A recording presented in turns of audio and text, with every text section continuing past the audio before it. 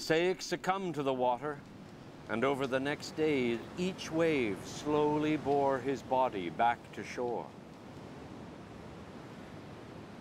Meanwhile, Alcyone went each day to the temple of Juno to pray for his safe return. Juno heard her prayer, and taking pity, sent her messenger to the House of Dreams to beg for help.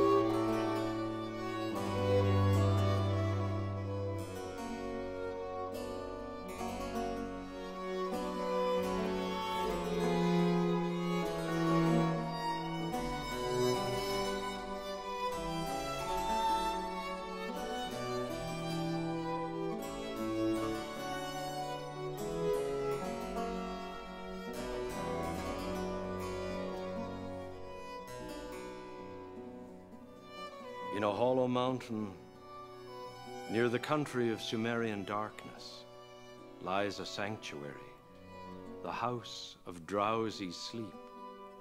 Apollo's rays can never reach it. No rooster crows to summon the dawn.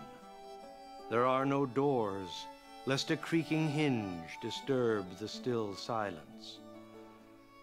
In a center room stands a tall bed of ebony, and on it lies the god of sleep, that gentle spirit that comforts a body weary of toil. Around him, numerous as leaves on the forest floor, lie empty dreams, waiting to be sent to the houses of mortals. For when the gods have messages for humans, they send the children of sleep to appear in our dreams. Morpheus is the one who represents humans. He is the master mimic of the form, the clothing, the very stance of a man or woman. His father said to him, "Go, visit Alcyone in a dream. Take on the shape of Ceyx. Be a mirror to his true form." Flying to her bedside, Morpheus took the shape of Ceyx, sea water dripping from his matted hair. "Alcyone, do you not know me? The ship is wrecked, and I have died calling out your name. Get up, shed tears, wear mourning. Do not let me pass unwept to the underworld." She awoke full of foreboding and descended to the shore, scanning the horizon. Far off in the water she saw a shape in human form, and as it drew near she could see who it was. By the water's edge was a breakwater, built to weaken the force of the tide.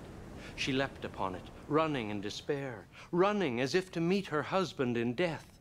Suddenly, she found herself flying, beating the air with newly formed wings. She skimmed over the water till she reached her husband, folding him in her wings and kissing him with her hard beak, till he too rose from the water as a bird.